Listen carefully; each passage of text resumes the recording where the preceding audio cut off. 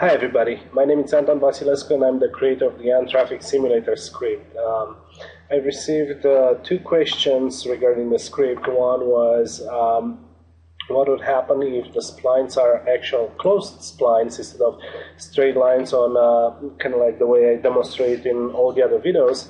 And so I've set up this scene here that looks like a little kind of round closed track with two paths on it, and we're going to add some vehicles. And the other question was regarding some weird movement that was happening in one of the video tutorials that I showed, and basically it was on the main video tutorial that I did, and at minute 25:50, I believe, to 26, you would see this bus kind of going around the corner and kind of like moving in a really weird manner. And basically, that's only a display issue, and I'm gonna show it in here really quickly. So basically, what I'm gonna do, I'm gonna open up the script, create a rig for this type of vehicle, and click the build rig.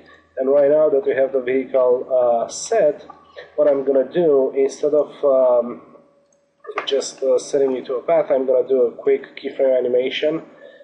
So I'm going to move this one a little bit away out there. Actually, the wrong way. So that's at 0, and let's move this one here to 100. And right now, if I play this, you'll see that it has all this weird jerky movement happening in there. So that's because the screen controller tries to calculate all the movement happening while I'm recording, and my laptop, it's not necessarily the fastest machine, and it's not necessarily designed for 3D. So basically, right now you saw how it actually plays. It's all jerky and weird, but if we go here and make a quick animated sequence file, you'll see that the actual movement is smooth. Once you render it, and when you kind of set it up for animation, you'll be able to see that it's actually a smooth movement. So it slowly takes off and smoothly goes into a stop. So basically that was the first issue, and let's do this, and let's look at this track. So basically for this track, I want to show other thing that I haven't showed in the other tutorials that I've made. So basically here I have a group of separate objects that are creating my terrain. And so basically, close this group. Now when I go to the script and go to the environment setup, and I said create terrain from selection, if I have the object selected, you'll see it gives me the message that conform space modifier was created, and it actually creates this object here.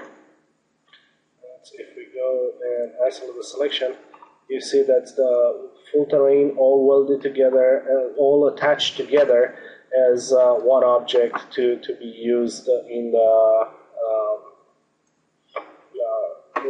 our simulations. So let's hide the initial terrain. If I can only select it.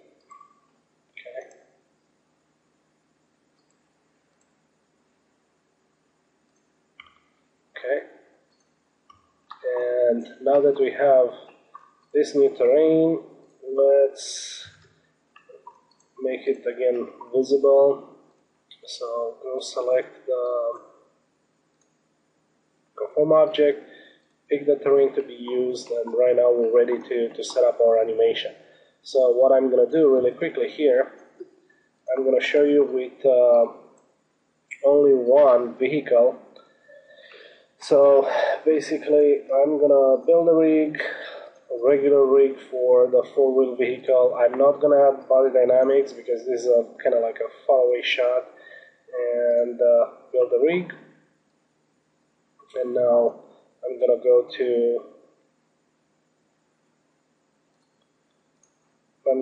the environment setup and choose link selected rig to path, and then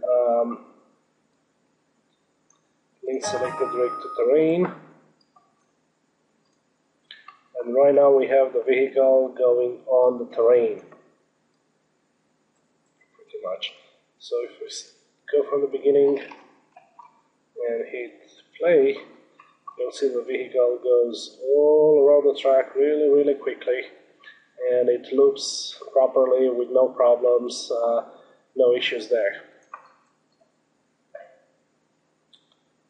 So basically, those are the two things that I wanted to talk to in this quick video tutorial. And if you have any questions, don't hesitate to email me, and I'll try to respond to them as soon as possible and create these little videos to help everybody understand exactly how the script works and how can you actually use it and make your scenes faster and better. So thanks again for asking the questions, and I hope you enjoy it and have fun. Thank you.